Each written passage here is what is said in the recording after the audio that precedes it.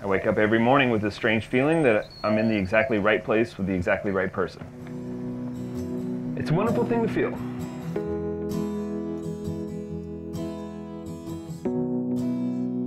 I knew I'd found the right guy after our first 12-hour road trip. And more importantly, after we still wanted to be around each other after our first 12-hour road trip.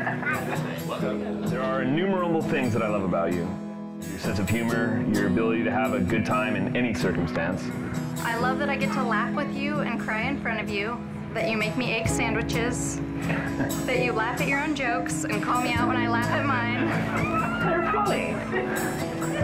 And I love that you know all the answers to Jeopardy, even though I wish you would give me a little more time to try and answer too. But what I love most is your ability to see me for the fallible human that I am, and not only forgive me for my shortcomings, but love me in spite of them.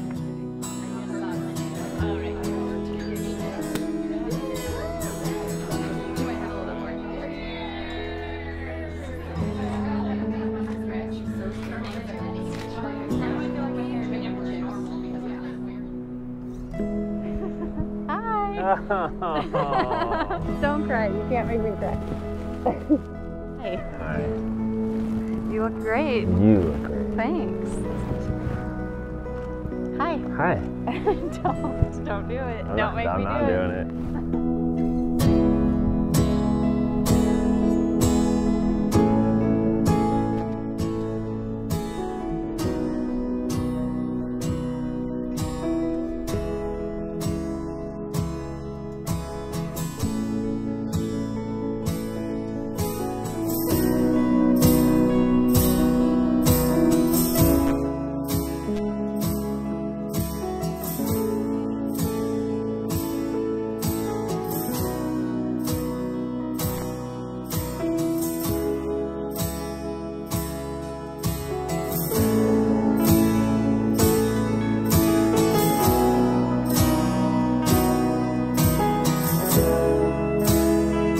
Our family, our friends, and God, I want you to know that with your love and guidance, I've finally come to the conclusion that it just may be possible that I will eventually grow up. And not only that, but I'm looking forward to growing up and growing old with you. And I'm so very happy that you came into my life. You are my person, my love, and my life today and always. I love you, Tonya. I count myself the luckiest to be able to call myself your husband and you my wife. I give you this ring. I give you this ring.